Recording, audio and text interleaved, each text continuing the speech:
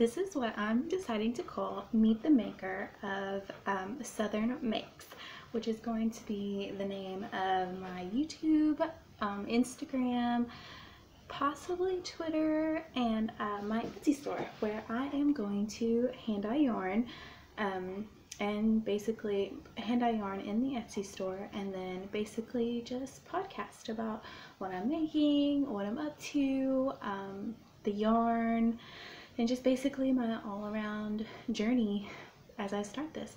This is my very first video that I'm recording, so I'm really excited. I watch a lot of podcasts. I crochet primarily, but I've been crocheting for probably close to 10 years plus. And I have been knitting on and off sporadically for a few years, but I've never finished anything that I have knit.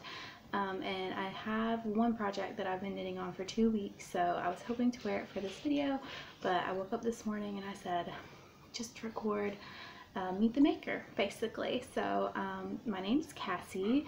I live in the greater Nashville area in Tennessee, in a city that's not so small anymore called Murfreesboro, with my 2 dogs, Stella and Barley, a cat named Renly, my daughter Charlotte, who is almost 6 months in a few weeks, and my husband Kyle.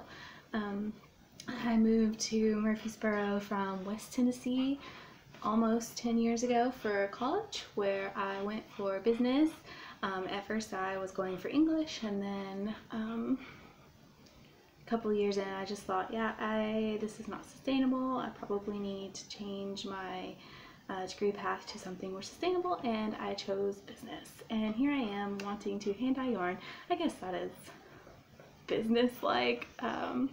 And with a concentration in marketing, so that should come into play. And if you hear any pitter-pattering and heavy breathing, that is Stella and Barley. Stella is a 5+-year-old lab, and Barley is a 3-year-old Great Pyrenees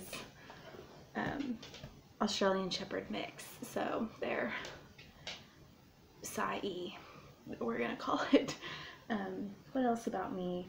So I was working in logistics, and then once I had my daughter about 6 months ago, I decided I wanted to stay home with her, and the plan was to reopen. I used to have an Etsy shop where I sold crochet, and then I changed the whole thing and sold custom cross stitches.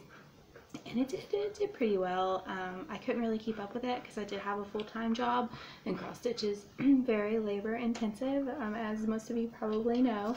So I ended up closing that down, but the plan was for me to reopen it, and I just couldn't get a grasp on what I really wanted to do with it, because like I said, cross stitch and crochet and knitting are so time intensive, and for little payoff, the customers just don't want to pay X amount of money for the items, and that's not anything about them. It's just the time that it goes into it doesn't really offset the profit for that. So I decided, after much thought, that I wanted to break into dyeing yarn, which goes along with all of my hobbies, and I'm a very creative at heart person, and I just think it will be amazing. So, and I wanted to have a podcast to go along with that journey.